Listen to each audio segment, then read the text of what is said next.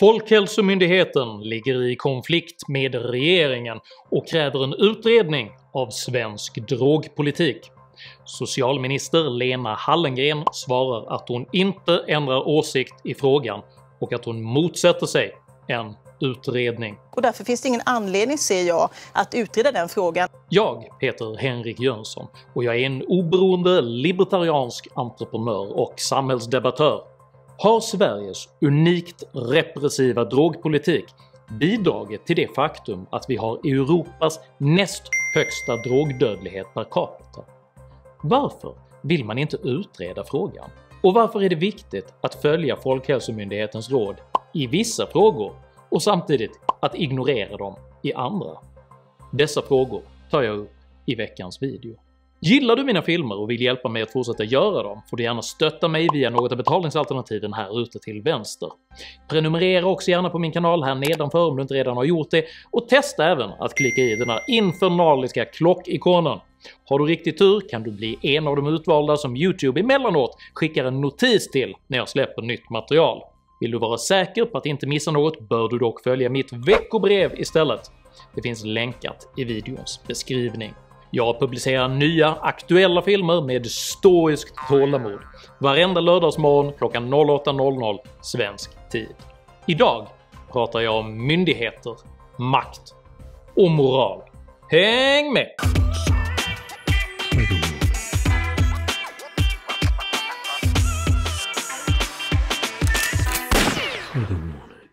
Ordet narkotika kommer från grekiskans narkotikon, vilket betyder bedövning eller avtrubbning, och har i modern tid blivit en ganska missvisande paraplybeskrivning för alla möjliga typer av kriminaliserade substanser. Den moderna svenska drogpolitiken började formuleras under 1960-talet och kom att präglas av två experiment. Ett liberalt och ett repressivt.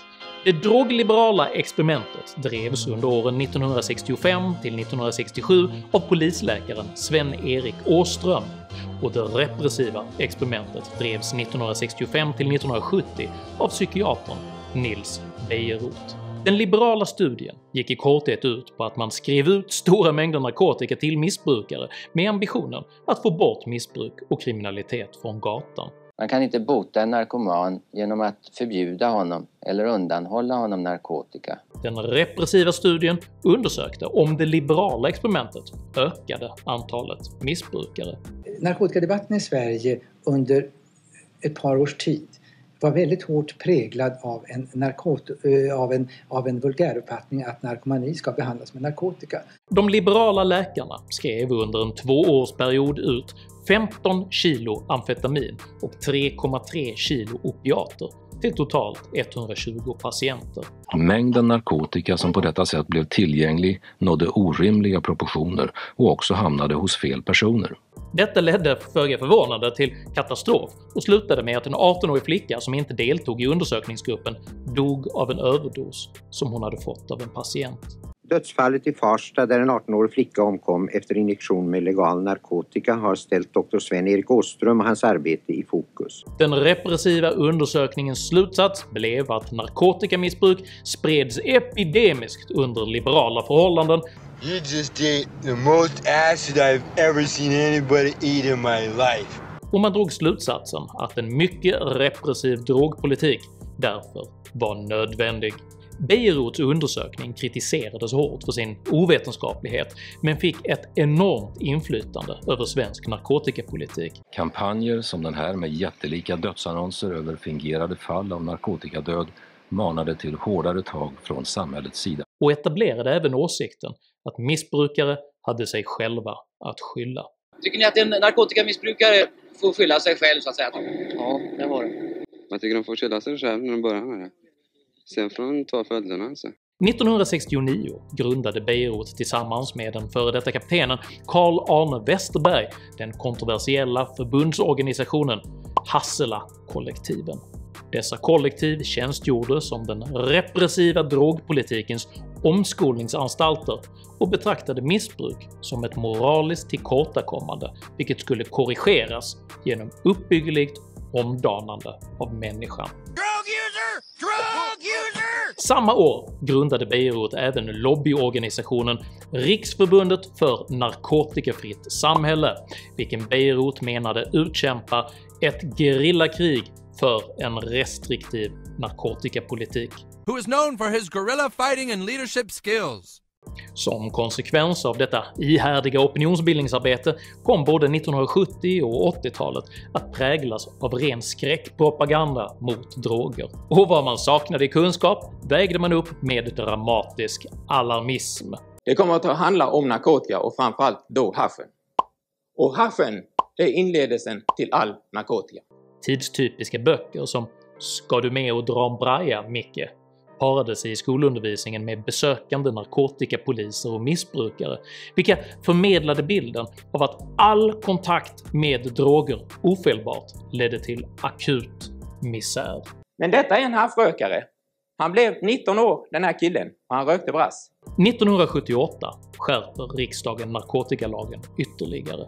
Man likställer nu allt drogbruk med missbruk och fastslår att narkotika är oförenlig med svensk kultur. 1982 grundar Beirut med hjälp av den socialdemokratiska politikern och fackförbundsledaren Yngve Persson stiftelsen Carnegie-institutet. Denna organisation fick rollen som drogrestriktiv tankesmedja med uppgift att ta fram forskningsrapporter till stöd för en repressiv drogpolitik. Ansträngningarna bar frukt, och 1988 kriminaliseras även bruket av droger. Det blev nu kriminellt inte bara att köpa och att äga droger, utan även att ens vara påverkad av dem. I och med detta fick Sverige den demokratiska världens mest repressiva drogpolitik. I'm cured! Praise God! You're not cured yet, boy. 10 år senare har Sverige även Europas näst högsta drogdödlighet per capita, mer än 4 gånger över det europeiska genomsnittet. På grund av dessa alarmerande siffror får dåvarande socialminister Margot Wallström frågan om hon skulle kunna överväga alternativ till den svenska drogpolitiken om detta kan rädda liv. Wallström svarar nej. 2002 meddelar dåvarande hälsominister Morgan Johansson att Sverige kommer att vara narkotikafritt inom 10 års tid, och att metoden för att nå dit är att låta den repressiva drogpolitiken ligga fast. De svenska dödstalen fortsätter dock att öka, och på 14 år händer ingenting alls. Utöver att den moderata politikern Beatrice Ask lyckas missta en satirisk humortext om cannabisdödlighet i Colorado för nyheter. Hösten 2019 gör statsminister Stefan Löfven ett närmast lyteskomiskt försök att göra både drogproblematiken och den skenande kriminaliteten till klassfrågor. Utspelet backas upp av Morgan Johansson, vars narkotikafria samhälle helt otippat inte har infriats, och av tidningen Aftonbladet under taglinen “Lyxknarket”. Men utspelet häcklas av resten av samhället. This seems legit. I ljuset av Sveriges skenande drogdödlighet gick Folkhälsomyndigheten den 8 maj 2020 ut med krav på en utredning av den svenska drogpolitiken, men får kalla handen av socialminister Lena Hallengren. Men jag vill inte säga till en hel generation unga människor att jag skulle kunna tänka mig att det var okej att ni handlar, stoppar i fickan och använder narkotika för eget bruk, och därför finns det ingen anledning, ser jag, att utreda den frågan. Hur kan man i coronakrisen framhålla vikten av förtroende för Folkhälsomyndighetens experter? De allra flesta följer myndigheternas råd och gör uppoffringar. Och samtidigt helt avfärda dessa experter när det gäller drogdödligheten. Men när det gäller frågan om eget bruk så ändrar inte jag uppfattning för att Folkhälsomyndigheten har med detta som en av många förslag i sitt underlag. Men det tråkiga är att du inte ens vill göra en utvärdering av befintlig lagstiftning. Hur kan man framhärda med samma strategi i 30 år samtidigt som siffrorna konsekvent pekar åt fel håll? Hur kan man till och med motsätta sig att man ska skaffa sig bättre kunskap på området? Detta beror på att den svenska drogpolitiken är en fråga om moral snarare än om förnuft.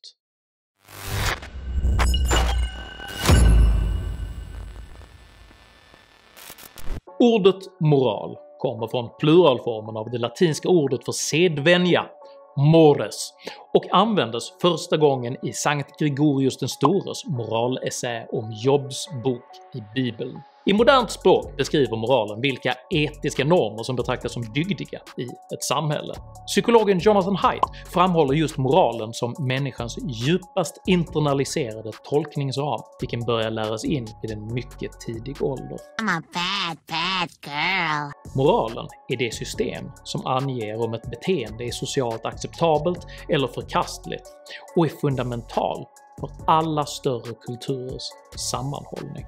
På ett basalt plan handlar moralen om allmängiltiga värden för samhällets överlevnad, vilket tydligt uttrycks i exempelvis de gammaltestamentliga budorden “Du ska icke dräpa, vara otrogen eller stjäla”, helt enkelt för att ett sådant beteende ger upphov till konflikter och riskerar att skada samhällets sammanhållning. Those who will not live by the law shall die by the law! På ett ytligare plan föreskriver moralen värden gällande allt från kläder till mat, språkbruk och attityd, och dessa skiftar från kultur till kultur och har sett olika ut i olika tidsåldrar. Denna typ av föreskrifter har ofta rötterna i praktiska förutsättningar som över tid har förvandlats till rent metafysiska regler. Förbudet mot att äta svinkött inom judendom och islam är ett tydligt exempel på just detta. Svinköttet förbjöds en gång i tiden för att skydda människor från trikiner, en potentiellt dödlig parasit som kan överföras till människor som äter dåligt tillagat fläsk. I modern tid förekommer trikiner mycket sällan, men den moraliska traditionen att undvika fläskkött kvarstår av religiösa och kulturella skäl. Is anyone kosher or halal? Den svenska relationen till droger bär tydliga moraliska förtecken. Sverige intar en kompromisslös inställning till narkotika, där det enda acceptabla målet är att skapa ett helt narkotikafritt samhälle. Purity that demands exclusion. En praktisk anledning till detta är att man korrekt noterat de skador som drogmissbruk faktiskt kan åsamka både samhälle och individ. Men på samma sätt som med svinköttet kastar man ut babyn med badvattnet och uppställer ett överdrivet renlärigt ideal. Varken svinkött eller droger är farligt i sig. Eventuell risk beror helt på hur människor hanterar dem. Faktum är att absoluta moraliska axiom lätt riskerar att bli kontraproduktiva om man glömmer bort den pragmatiska anledningen till att de en gång uppställdes.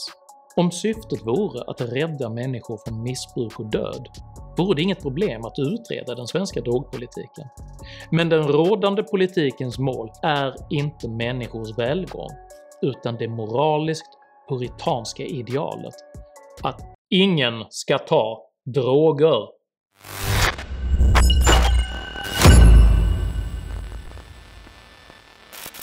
Enligt Folkhälsomyndighetens siffror har de svenska drogdödsfallen fördubblats under de senaste 10 åren. 2017 dog 626 människor, varav majoriteten i oavsiktliga överdoser. För att jämföra dog samma år 253 människor i trafiken, 55 på arbetet och 42 blev skjutna. Konsekvenserna av det kriminaliserade bruket är att många missbrukare drar sig för att söka hjälp. På den populära och yttrandefrihetsfundamentalistiska sajten Flashback kan man under rubriken “Drogakuten” dagligen se missbrukare ställa akuta vårdfrågor till forumets medlemmar istället för att kontakta vården. Samtidigt slukar polisens jakt på drogbrukare enorma samhällsresurser helt utan att varken bruk eller dödlighet går ner. Om du har beroendeproblematik, om du hunnit komma så långt i din utveckling, då är inte straff det som hjälper dig ur ditt beroende, och snarare så riskerar det att förstöra förtroendet för samhället så att du inte söker dig till vård och behandling när du faktiskt behöver det. Jämförelsevis kan konstateras att Portugal, som fram till 2001 tillämpade en mycket sträng drogpolitik, har sett en drastisk minskning av både drogdödlighet och drogrelaterade samhällskostnader efter att man ställde om till en mer liberal drogpolitik. Även i drogliberala Nederländerna ligger drogdödligheten avsevärt lägre än i Sverige och räknade 2015 endast 16 dödsfall per miljon invånare, jämfört med restriktiva Sveriges 100.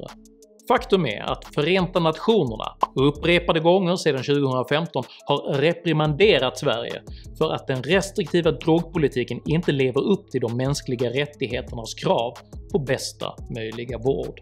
Flavia Pansieri, högkommissionär för mänskliga rättigheter, uttrycker förvåning när hon uppmärksammas på den svenska drogpolitiken. Vi brukar betrakta Sverige som ett föregångsland med väldigt progressiv politik. Därför blev jag förvånad över att se hur landet ligger efter i narkotikafrågan. Oavsett var man står i drogfrågan måste det konstateras att rådande situation är oacceptabel.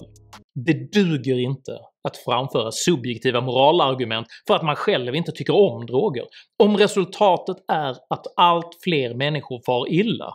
Det duger inte att som modern välfärdsstat på moralisk grund ignorera de mänskliga rättigheterna bara för att man inte tycker om droger. Det duger inte att förfäkta moraliska ideal som står i konflikt med kunskap och som gör att man därför stoppar utredningar som riskerar att ge oönskade resultat.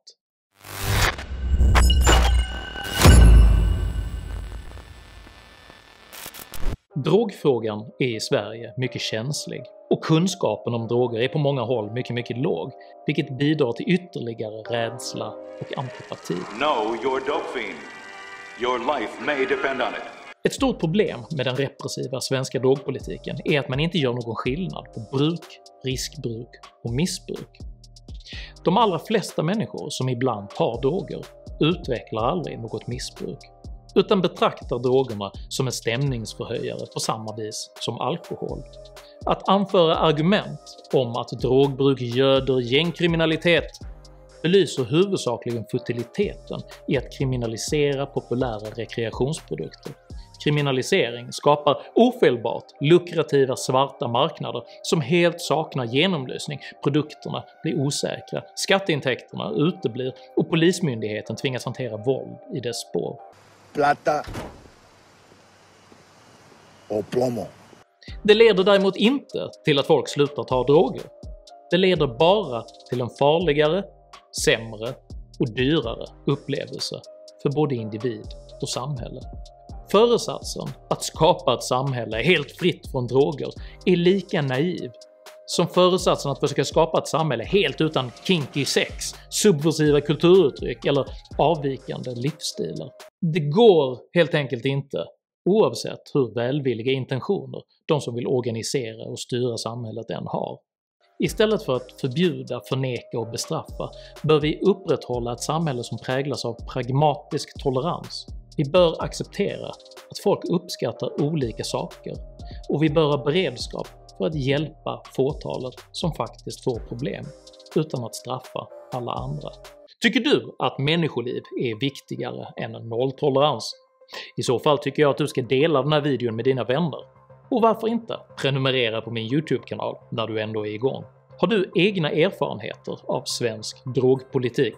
Dela i så fall gärna med dig av dina erfarenheter i kommentarsfältet här nedanför.